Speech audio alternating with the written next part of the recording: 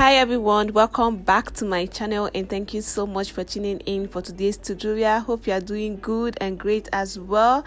If you are new here, please go ahead and click the subscribe button and join this family, and don't forget to give this video a big thumbs up and share this video to friends and family. Okay, today's tutorial is a one-side pixie cut hairstyle. I'm parting the hair with a small comb or a tail comb, like so. You need to make sure that the parting is straight and neat enough before you go ahead to start doing the backward cornrow. For this style, you have to section the client's hair into two different portions, the front part and the back part. The front part should be like smaller than the back part. Now for the back part, you have to part it into two using a tail comb to do so, and then you now start doing the backward cornrow, which is also known as two hands or didi in Nigeria, here in Nigeria. I do have a detailed tutorial on how to do the two hands or didi backward cornrow, very detailed. I'm going to leave the link in the description box below in case if you are interested, you just go and check it out.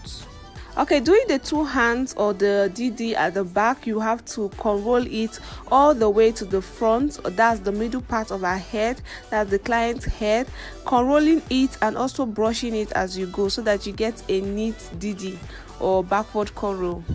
This particular hairstyle can also be achieved on a client with natural hair. The only different thing you need to do is just to use eco styling gel while cornrolling, doing the backward cornrow. Okay, I will advise you that if you do not know how to do the backward cornrow, you really need to learn it. That is, if you want to actually do this hairstyle, you need to learn it. Okay, the link will be in the description box below, like I said before, because it can either break or make the hairstyle. After cornrolling, you just go ahead to box braid the tip of the hair and then fold it inside. Then after folding it, you use needle and thread to just secure the tip of the hair, to hide the tips of the hair.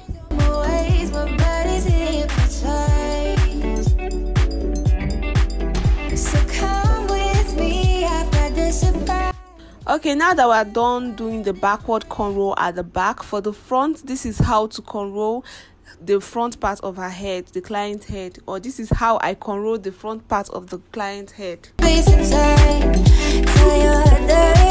First cornrow is from the front down to where the backward cornrows stop, and then for the tip I kind of added it up with the other part of the cornrows. Then I cornrowed the other portion of the front hair from the parting side down to where I did the first cornrow, and do the same to the rest. And while I'm doing so, I'm kind of connecting all the tips of each hair or each cornrow to each other.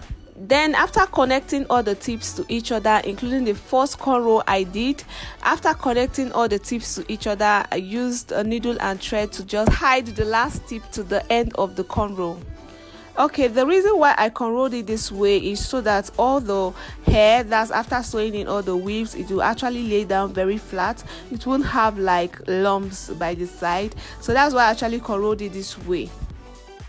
Hair I'm actually using for today's tutorial is called Afro B. I've been using this hair, like I've used this hair a lot of times here on this channel. It's a short length hair. It comes in a pack, just like 4 pieces in a pack, so I decided to use just 3 pieces for this particular hairstyle. And for the hair to kind of suit the client, I decided to use a color 2 because her hair is not really black, so that's why I decided to use a color 2. Okay, I'm starting from the very first cornrow I actually cornrowed before by the side of her head, so that's where I'm starting from. And if you're just joining us for these sewing classes or tutorial, I would advise you to check previous videos on how to sew in, because I do have a very detailed tutorial on how to sew in. I'm going to leave the link in the description box below. For this particular hairstyle, I'm not doing the turnover method. When I get to the end of a particular line, I just use the scissors to cut the tip out or to cut the weave out, and then place the weave to the next line and continue to sew in. This is so that the weave will lay down very flat. Leave a comment if you are confused, if you don't really know what I'm doing, just leave a comment and I'm going to do like a more detailed tutorial on this particular hairstyle for you guys. So let's just stay together, make our own forever, be my guilty pleasure. Love is both. I'm gonna see the stars in your eyes.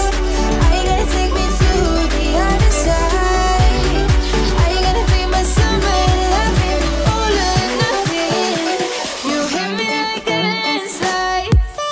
as I'm sewing in, I'm taking just a single weft. I'm not doubling the weft.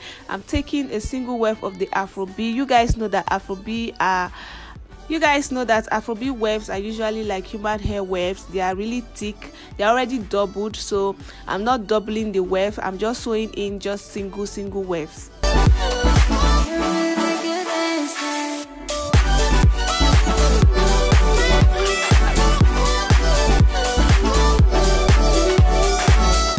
Okay, while sewing in the Afrobead, make sure that the coils are inwards. Do not sew in the weaves or the coils backwards, so that after sewing in, you can easily style the hair.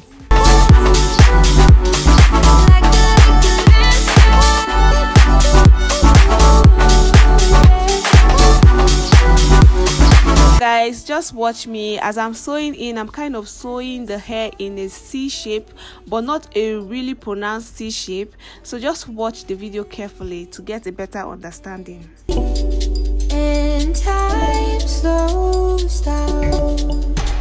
I just want you near me. My heart beats faster. You bring me to life. We'll continue sewing in until I have just little space for me to kind of complete the sewing. As I feel your hands on my waist, my body's hypnotized. So come with me, I've got the surprise. Take you to a different space and time. Tell your dirty secrets, only love, no regrets. My heart, you can keep it. This is just the starting line. For the closing, I'm using the bonding glue together with a spray gel. You guys already know the kind of body glue I use, so I'm using this particular one. And if you cannot find this particular bonding glue, you can go ahead to get the super hair bond glue. So for the hairspray, you can use any hairspray of your choice. Any hairspray will do. As usual, I actually apply the bonding glue on the weft of the hair and then cut it into pieces and then start placing it on the remaining part of her hair just to finish the sewing. This is so that the hairstyle will actually look natural after finishing. I also do have a tutorial on how to do this finishing method, or this particular one. We'll also leave the link in the description box below. I have like tons of videos on this particular method. I'm going to leave the link in the description box below, so in case if you're interested, just go and check it out.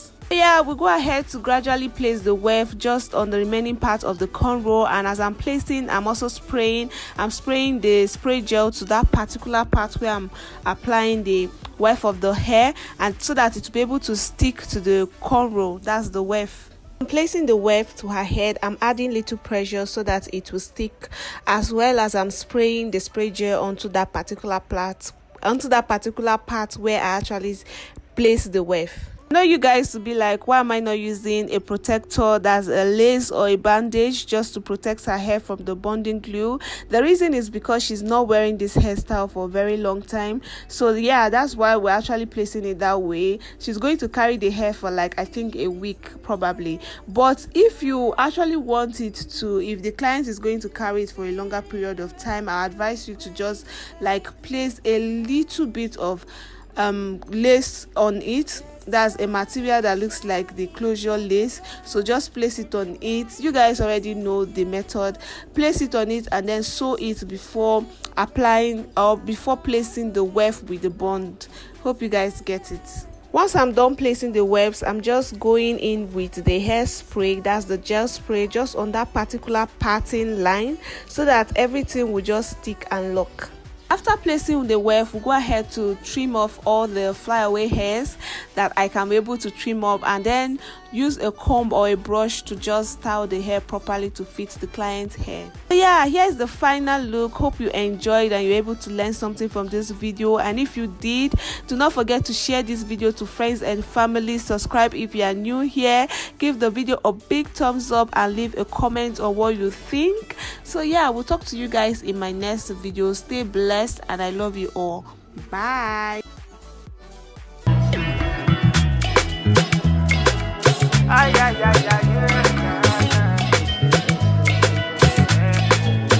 I'm all alive.